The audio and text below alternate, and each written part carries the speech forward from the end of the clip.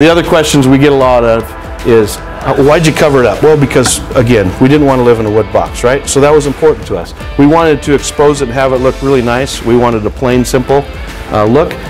And we wanted to be able to have the subcontractors come in that were doing the work that didn't understand it. We wanted to give them an easy solution. So it worked well for both of us. So on the drop ceilings, we ran all of the gas and the MEPs down to the far end of the house through here.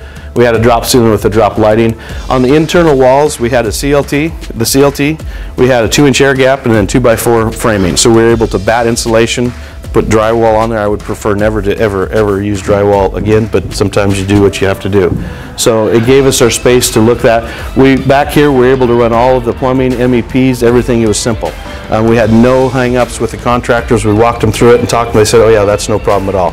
We had a great thermal break. We were still able to utilize the thermal mass of the mass timber, the CLT, and also get us to across that finish line in a quick manner.